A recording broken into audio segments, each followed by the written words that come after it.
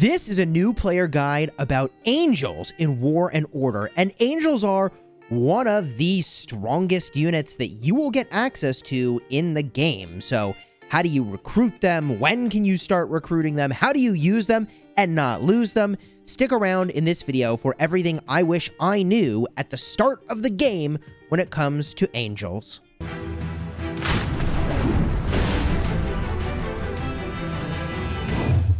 Hello my friends and welcome back. I'm Chisgule Gaming and this video is sponsored by the makers of War and Order, and I want to share with you the things I wish I understood about angels, because when you're new to the game, especially if you're powering up quickly, there's a lot of things coming at you really fast, and one of them is that at some point you will be able to spend a ridiculous amount of resources, at least it feels that way at the time, to build your Guardian Temple. Now, mine happens to be located over here, but it could be located somewhere else in your city, depending on where you put things. The Guardian Temple is the place where you can recruit this absolutely insane unit, and if we tap the info button here, there are a number of things that are very important here, because this unit, the angels, are so strong that the game doesn't want you to be able to have too many of them or to recruit them too fast. Yes, they are that good that the game slows you down. Angels are recruited by using Guardian Force, or Angel Dust, as the way that people talk about it. The Guardian Force is obtainable when your troops die, as long as those troops are tier 4 or higher. The higher tier troop you have die, the more Angel Dust you will get when that happens, but there's a limit to the amount of Angel Dust, or Guardian Force, that you can get in any one day. In fact, the number of angels you have is going to be constrained by a number of things, but there's ultimately a cap that says you can't have any more than the following amount of angels. Now, for me, that quantity of angels is right over here. It's the base of 35k, plus an additional 4k from a few other things, and we'll talk about where those come from. Now, just like other troop types, there are higher and higher tiers of angel that you get access to as you're able to level up your Guardian Temple. And of course, leveling up your Guardian Temple is going to be constrained based off of the level of your castle. So the higher level your castle gets, the higher level that your Guardian Temple can get as well. And you can see that extra resource right over here, that is the Guardian Force. I have only 20k of it at the moment. It is one of the critical ingredients for training up some of these angels. Now, you also, by the way, can upgrade your lower tier angels to higher tier angels, and the great news is that it costs the same amount of dust to make a higher tier of angel outright as it does to upgrade your lower tiers and make your lower tiers in the first place and then upgrade them. So all that to say, whether or not you upgrade and create lower tiers, or you just start by creating the higher tiers, the dust total is the same. To make this example a little more clear, I can make 100 of these angels outright at tier 8, or I could make 100 of them at tier 5, then upgrade them from 5 to 6, 6 to 7, 7 to 8, and the grand total dust cost is the same. So ultimately you want to have the highest tier angel that you possibly can, because again, your limit to the number of angels is actually very substantial. There's only so many you can have. So you want the angels you have to be really high tier. Now you may be wondering, Chisgule, why exactly are angels so good? And angels do a number of things. First of all, they're kind of a frontline unit, but kind of not. They sit behind your infantry and cavalry in battle, and they do a sort of ranged attack. So they will be attacked before things like your mages and archers, but after things like your infantry and cavalry. And if we get a look at their stats, look at this T8 stats here on this angel. 1,910 hit points, 180 attack, 65 defense. This is kind of insane, because if we compare to, say, my T8, let's go with mages over here, okay? T8 mages. Well, wait a minute. It's got way more health than a mage, and more attack than a mage, and more defense than a mage. See what's going on here? If you look at infantry, it's got more hit points than infantry, more attack than infantry. Now, I'm an inf mage player, so that's why I'm looking at those particular units as the comparison point here.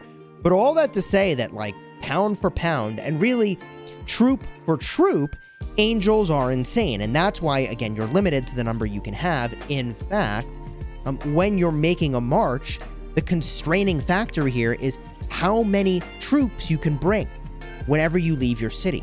And this is very important for a ton of game modes where often you don't even lose any troops. For example, if we just go get a look here at the Star Ruins, something that you'll get access to as you're progressing in the game, you can defend with your angels and you don't have to worry they're not going to die.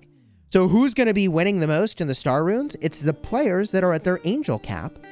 Obviously, there are other things that are going to matter here, but being at the angel cap is going to give you a huge advantage in all these events where your angels don't die. And I think that, from what I've gathered so far from playing the game, seems like the best way to deploy your angels in all the situations where they cannot die. If you are defending a city, if you are doing an SOS attack, which is something that comes when you hit Lord level 35 and beyond, and you actually go and pick those talent points, doing things like the Star Ruins, doing PvE events, heck, even doing something like the Anubis Tower over here, where, I mean, ultimately I capped out, and I guess I did okay. I'm rank 13. That seems pretty good. But in this event, if you have lots of angels, I mean, you're going to do better than the people who don't have the angels, because it's just a stronger unit.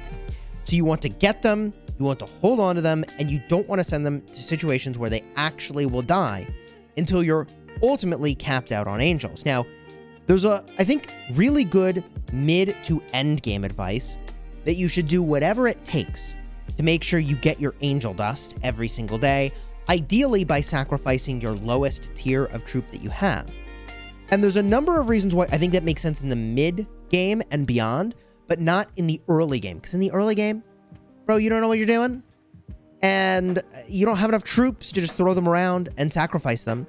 For me, I think it would take like 20,000 T4s to hit my dust limit for the day. I mean, I can't train my troops fast enough, it feels like, at the start of the game to actually hit my dust limit every day. Now, maybe I'm doing something wrong. Maybe I'm looking at this incorrectly, and maybe I just haven't done the math properly. But I'm mentioning this because up to your first Crown War, I think that obviously having angels is going to help you, and the more you have, the better. But I also feel like I don't know that I would make it an urgent priority. I think the big advantage of maybe sacrificing some troops in the early game is to accomplish something very important, which is to protect your city. Now, what do I mean by that? If you have troops above and beyond your hospital capacity, then in a situation where you're not online, or especially overnight, your city could get zeroed, and that ultimately means that a bunch of your troops would die. So, for example, if I happen to get attacked right now, where I haven't sort of hidden all my troops, then there is an upwards here of 80,000 troops that could die for me, which is not a good situation if my hospital were to overflow. Now, some of them will go to my sanctuary. I'll show you that in a second. But I'm mentioning this because this seems like a great way to get rid of lower tiers of troops that are in your city. If you have some sort of garbagey ones, like, no offense if you're newer to the game, but like T4s or something that like, hey, I got T9s now that I have access to. T4s are looking pretty weak. So finding ways to get rid of those, even if you have to just send a small number of them at an enemy city and just let them die, seems good to get your total troop count down so that your hospital capacity is fine. Now, there's plenty of ways to hide troops as another way of protecting your troops. For example, I have a march right now in my Alliance Fortress. That's something that cannot actually be attacked. And so that's another way to hide troops. But once you've got a march of troops in your fortress, and maybe you're starting to hide troops in other people's cities that are bubbled, like, it starts to get cumbersome. So that is the sort of threshold after which I would say to you, hey, you should consider sacrificing some of these troops, either by attacking cities where you think you're going to get a bunch of loot, or by just, carefully just sending them out to die and keeping track of exactly how many you need to die to hit your dust limit every single day. And if you wanted to see what that dust limit is, you just make your way over to the Guardian Temple, you tap the info button, and you can see right over here, Guardian Force collected for today. I have done none today. I should do some. If you were wondering, Chisgule, how do I get more of this Guardian Force? There are things you can do, although I have been spending, and I still have not found it to be my priority just yet, at C26, that's castle level 26, in this sort of stage of my development. Maybe I'm thinking about it wrong, but The things that you can do include, for example, if you use the Phoenix, you can level up this skill. This skill gives you additional Guardian Force collection and also improves the ratio of troops killed to Guardian Force or Angel Dust, which is really good. Also, if you go to your Lord info, then to your emblems, this improves your Angel limit as well as your Guardian conversion, which is really good. The rate at which things convert over to Angel Dust, excellent. And there are also other things that can improve the effectiveness of your angels. As an example, there are artifacts that can support your angels as well. But I mean, this just feels really premature if you're in the early game to be investing in a lot of things that enhance the effectiveness of your angels. So for example, there are legendary artifacts over here, the Holy Robe, right? Like angel hit points. Like I get it. Improving angels and mages seems cool if you are using Inf Mage and I guess angels. This might be a cool item, but it's not something I'm investing in at the start of the game because it just feels like way too early to be investing in those sorts of things. The Heavenly Spear, does that do it? No. No, I thought there was maybe another weapon in here. The Angel Sword? Ah, yes, this is it. It gives you an angel limit on 6 stars. I mean, forget it. Okay. I mean, most of us are not getting there for a very long time if we're still playing the game at that point, right? Like, realistically. So, there are ways that you can improve angels, but I wouldn't worry too much about improving angels at the start of the game. Just get to the point where you have them, and you start using them in events where you can't lose them, and store them safely in an Alliance Fortress.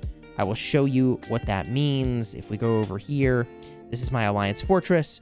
You can reinforce your Alliance Fortress, and the troops cannot be attacked. So anytime you're not actually using your angels for situations where you cannot lose them, just tuck them away safely, okay? Tuck them away safely. I think that covers all the things that I would wish I had known about angels at the start of the game. And I really was giving myself kind of a hard time for not pushing the amount of angel dust I was getting at the start of the game. Because I just didn't understand. I didn't know what I should be doing. I really was feeling like I was missing on something there. And I'm not sure that I necessarily was. After our first Crown War, we'll see how many troops that I have left, okay? Probably not that many. And we'll see how I feel at that point about whether or not it would have been a really good idea to have gotten a ton of angels up to that moment in time. If I make my way over to the center of the map here, I mean, you can see the Royal City is going to be open for contention in 3 days and 19 hours. Yeah, I have a solid amount of troops now, but I don't know how many we're going to lose fighting for this thing, but I have a feeling I will be pretty glad to still have not sacrificed a ridiculous amount of troops leading up to this first Crown War. And then after the first Crown War, I don't know, maybe at that point I'll feel more comfortable getting rid of some amount of troops based on how many I have left over here in order to actually be able to recruit my angels. And I will say that getting your angel dust is really important because once we get to the point where we're doing realm invasions, this is sort of the kingdom versus kingdom, realm versus realm, then you can't actually have any troops die in this situation. Like once you get to that point, troops stop dying. So while realm invasion is happening, you can't make any angels. So there will definitely be a rush. And again, maybe I will regret having not gotten a ton of angel dust up to this point, but I think it'll probably be okay. If you enjoyed the video, throw a like on here and consider subscribing. And if you have any other tips about angels, definitely let me know down below in the comments. I'm only a month and a half into this game, so I'm still learning. I'm open to your thoughts. Subscribe if you want to see more new player guides just like this one. And until next time, you have fun smashing your realm.